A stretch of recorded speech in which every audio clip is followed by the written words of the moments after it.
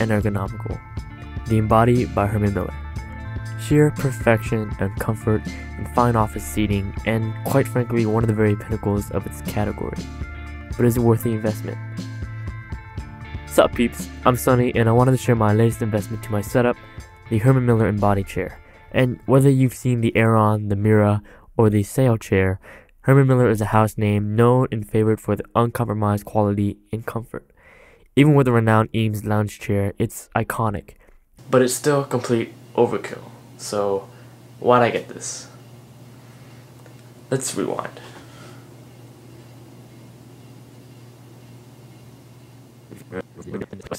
Previously, I was sitting in a modest and simple Amazon Basics knockoff. No idea where I got it from really, but that's the closest that I could find, and it's definitely much more affordable. Except, that thing offers, at least for me, nominal support. There's just something about a fitted chair over a universal one-size-fits-some. For me, my priority was to just get something that actually supports my back, and Embody happens to be the best. With its back fit adjustment and the pixelated support, the chair mimics the movement and curvature of your spine while evenly distributing your weight to fit your size and level of comfort. The adjustable lip, or whatever it's called, can be positioned for optimal support and comfort without cutting crucial blood circulation to the legs. The armrests are optional, and you can save $100. Dude, what the heck? That's like a lot of lunch money right there. In all seriousness, I really like the armrests. They're easy to adjust and feature variable height adjustments, so you'll have plenty of space to lift up and smell them stank feet. Of course, you can adjust the height of the chair. Mine are set to the height of my tweeters, or you can restrict the movement of the backrest. This chair in particular features the balanced fabric for better airflow and cooling, which is not something you need to spend $200 extra on material. It also has the regular casters in the graphite base for any of you who are wondering. I personally like to look at the translucent casters, but what I find most interesting is that you don't need leather to define quality.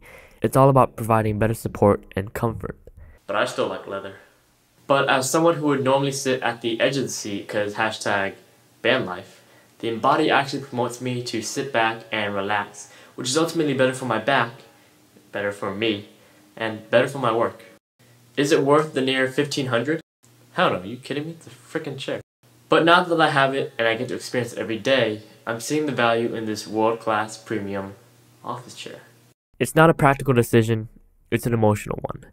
One that requires you to quickly learn what your priorities are and what it is you're willing to compromise. And that's my priorities. What are yours? Be sure to let me know what you think of the video. Hours of thought goes into the making of these videos, and countless more into the actual recording and post-production. What's more is that everything that you see is original content, and I'm not paid to do any of this.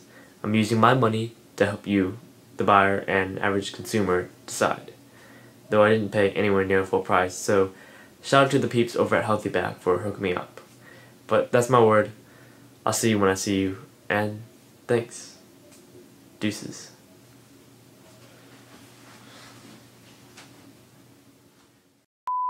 Pay a lot more, cry about it for a long time. That's how this thing kind of goes.